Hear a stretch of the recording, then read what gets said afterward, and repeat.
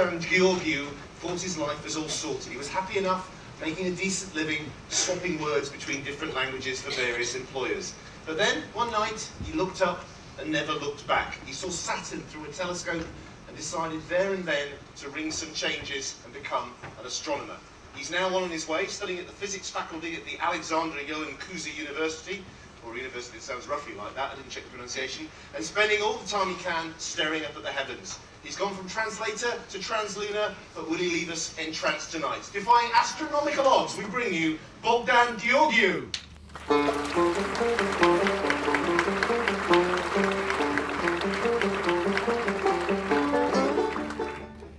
The Big Bang Theory.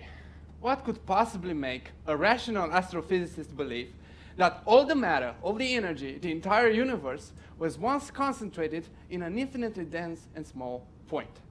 That sounds crazy. However, Albert Einstein explained how space is like a 3D fabric that can be stretched and curved. And Edwin Hubble, who was an actual human being before being a telescope, discovered the fact that the universe was expanding. And if today the universe is expanding, then yesterday it was smaller. Turn back the clock long enough, and the universe had a beginning. If you take a certain kind of telescope and you point it in any direction in space, you can see the echo of the Big Bang. A background glow, a temperature of 3 Kelvin, which is very cold, but still 3 degrees more than 0 Kelvin. It is a free heat found everywhere in the universe that we called the cosmic microwave background radiation.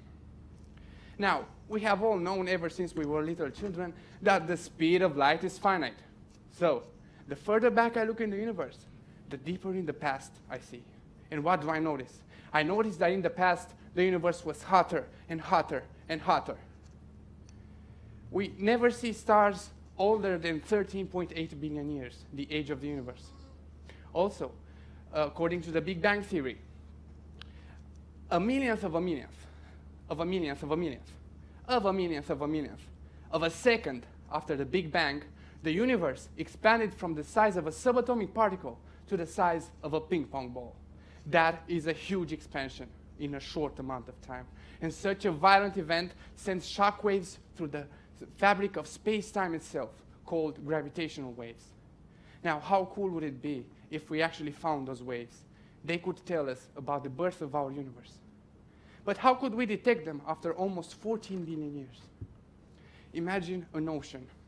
Imagine the waves coming in one by one and disturbing the grains of sand on the shore. The waves go back into the ocean, but they leave traces in the sand. Now, the universe is not made of sand, but it is full of the cosmic microwave background radiation. And scientists have discovered the traces of the gravitational waves created by the Big Bang on the cosmic microwave background radiation. And they did it this year. If this isn't evidence, I don't know what is. Can you feel it? Can you feel how close we've come to answering this old question? Where do we come from? Thank you.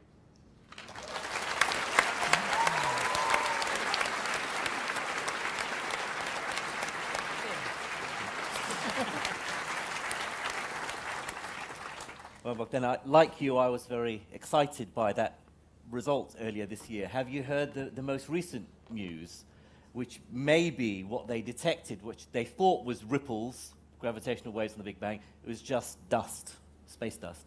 Yeah, I haven't heard that news, but of course, this just a first experiment. There has to be more experiments that can confirm that.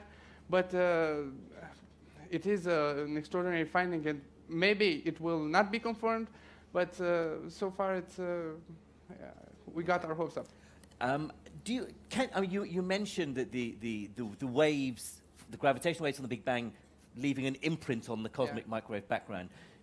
Do you know how? I mean, what is it they see when they detect this radiation from space? Okay. The cosmic microwave background radiation is like a baby picture of the universe. So imagine the universe in a picture looking all cute and funny and sweet. But the picture is a little bit distorted. And those distortions, the picture is distorted in such a way that the only culprit for it could be the gravitational waves. But what you asked me is exactly what happened. So it's about the light polarization. Normally, the light is oriented from the hot spots to the cold spots, but with the gravitational waves, that orientation isn't as it normally should be. So that detection, 50% of the cosmic background radiation, that detection made them believe that it was the gravitational waves. It was unfair to ask you to explain something as technical as that, because I couldn't do it. Light polarization is very complicated to explain. I agree, absolutely. Fair question. 5-yard penalty for Jamal Khalili. But Big bang for Bogdan Ghiorghiu.